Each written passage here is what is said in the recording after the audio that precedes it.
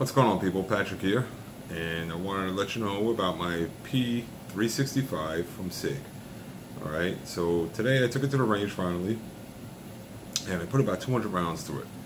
And I used the cheap ammo from Walmart, you know, the Winchester white box, the Federal 115 grain brass ammo, and I also put Federal HST 147 grain, and I didn't have one issue whatsoever with any of it. Alright, so I have to say good job there on SIG. I didn't have any problems with the slide failing to lock open.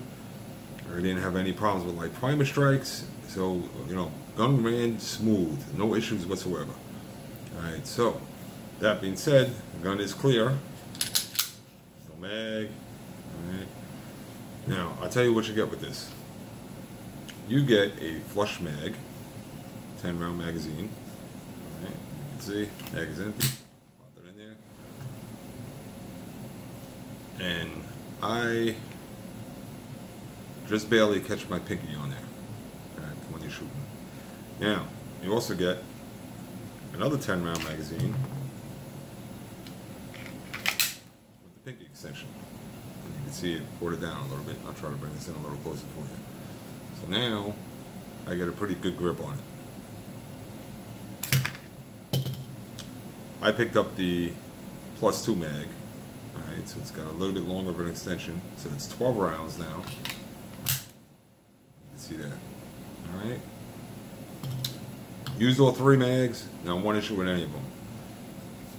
Now this gun also comes with the SIG X-ray sights.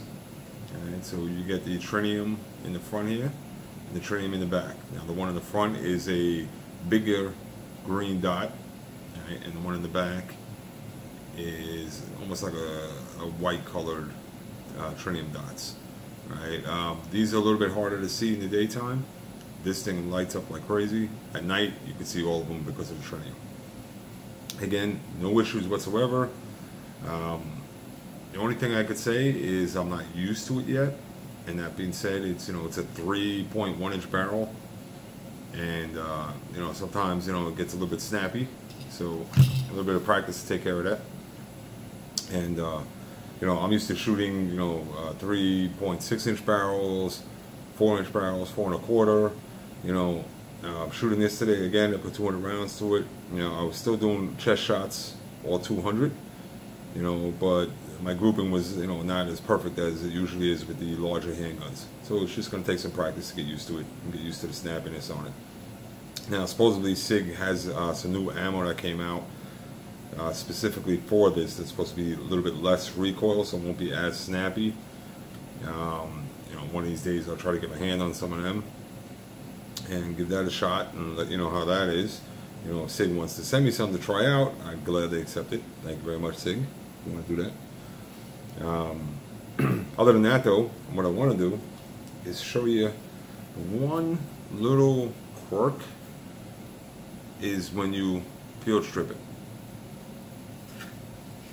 Alright, so I'm going to break this down for you, alright, and it's the normal way. So what you're going to do is you're going to pull back your slide, lock it open, push this little lever down over here, right, and then when you pull the slide, you're going to push down and pull it right off. You don't have to pull the trigger on this. So I have to kind of do it in reverse, so otherwise I won't be able to see it. Let's turn myself around. Let's see. You can see this here. So I'm going to pull it open, lock it, pull down the lever. Okay. There you go. Push down the slide and it comes off. No pulling the trigger. Now, it does have a dual coil recoil spring in it. Right. Now, to put it back on, this is the quirkiness. Now, if you notice this lever, it went back up, right? And I can't get it to come down. So there is a little trick to it.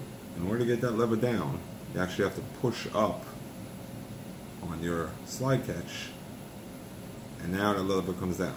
Move your thumb over and hold it. Now you can put your slide on. Alright, and you can see, lock it open, push the lever back.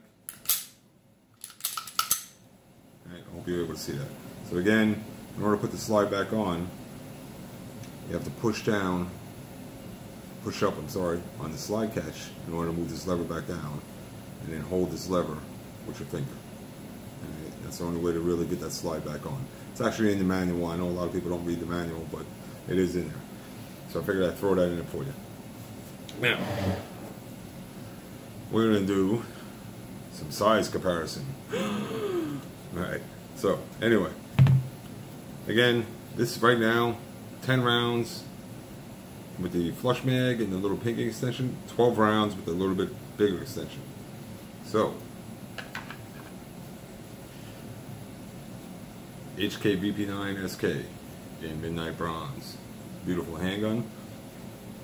This takes 10 rounds that they give you, and they give you a little pinky extension on it. It's still 10 rounds. Fantastic handgun, shoots incredible. I'm really accurate with this thing.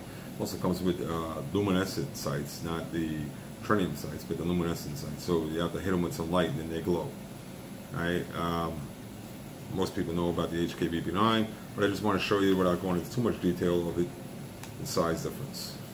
So let's turn these babies around so you can see it. Line them up. There we go. So there it is. There's the VP9 is 0.6 inches longer in the barrel. Alright, so a little bit over a half an inch longer. And when you look at the grip, you can see it's longer in the grip. Alright, now, if I put the +2 mags, then it'll be 12.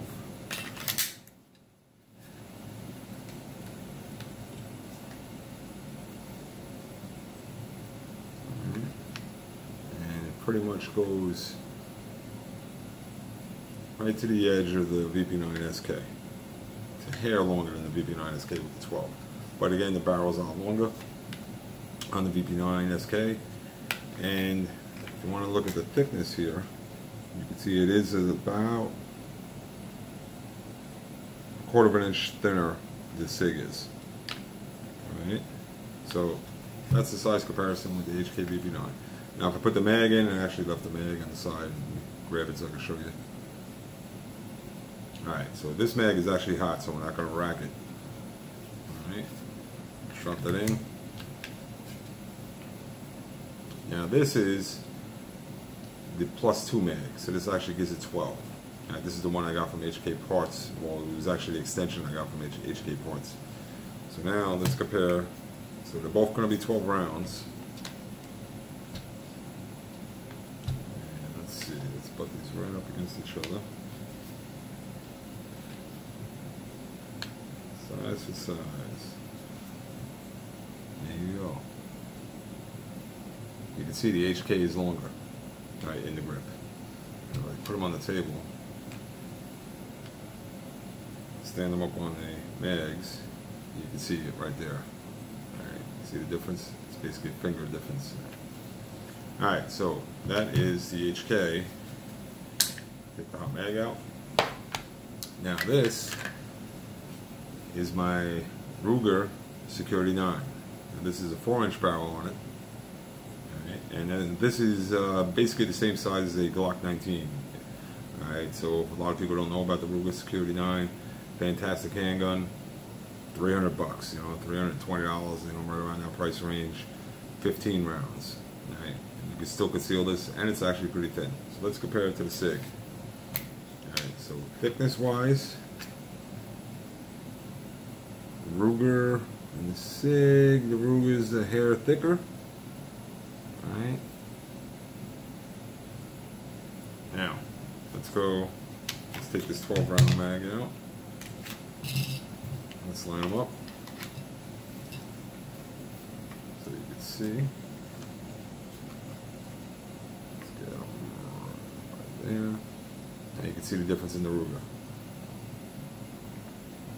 Big difference. So that's about 2 fingers difference there. Alright, now put the mags in. Empty mag in the Ruger.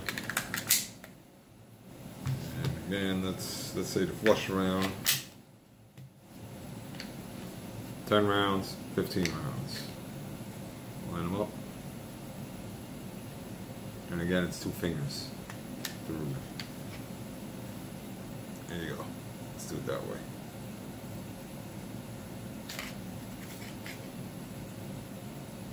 There's the difference in the grip. Alright, there's the HK. I actually like this way better, so you can see it better. There's the difference with the HK. Let's put the 12 round mag in. Alright, let's put the 12 round mag in the SIG.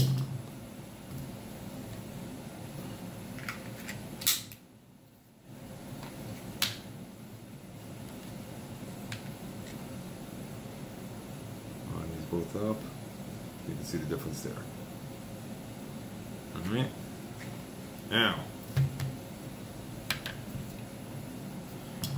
Now barrel length, you can see. Let's put them right there. So again, that's the 4-inch.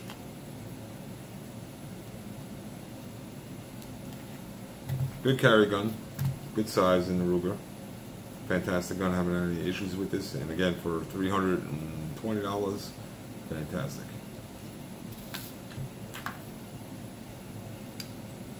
This is my little baby.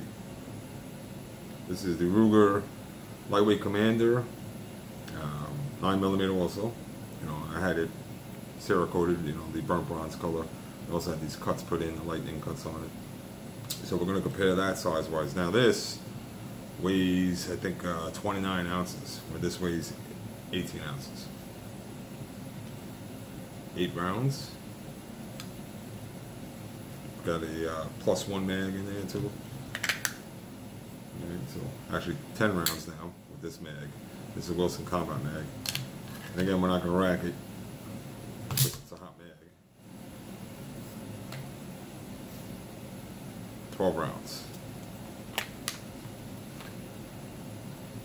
So there's your barrel length difference. Alright, so the 1911 is a 4 1/4 inch barrel. Alright, and let's go. So you can see the grip size difference. Big difference there, right? Again, now that's the 12 round extension magazine in the SIG, and this is the 10 round in there. So I figured I'd give you a little size comparison. This way you know what you're getting. So far, no complaints whatsoever.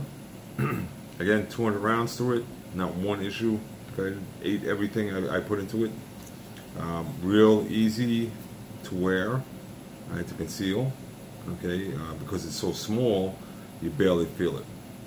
Now, I would like to get my hands on a outside the waistband holster for it.